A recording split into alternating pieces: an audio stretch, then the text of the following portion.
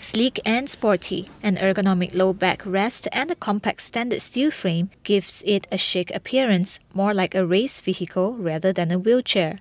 Petaling Jaya City Council Mechanical Department's senior mechanic Muhammad Mahmud Salim has come up with an innovative wheelchair.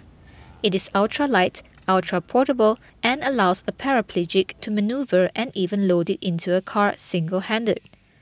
Mahmud says the idea to innovate the ordinary big and boxy wheelchair was inspired after watching the difficulties paraplegics faced in moving around in weighty wheelchairs. He says ordinary wheelchairs are expensive and the poor are unable to get hold of such mobility aids.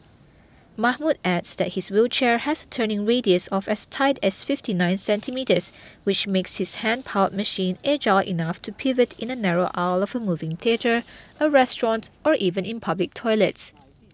Apart from a wheelchair, it can also be used as a trolley while shopping for groceries. Mahmud plans to enter his wheelchair for the Selangor Public Sector Innovation Award 2012 and later for the National Award. He has also come out with numerous innovations that have won him cash prizes and recognition since 1999. Some of his innovations include a wheelbarrow that can be tipped to unload oil palm bunches with ease, a portable machine called Mr. Gebruta that is used to till the land and depositing manure at one time, and a rat trap that is able to trap more than one rodent.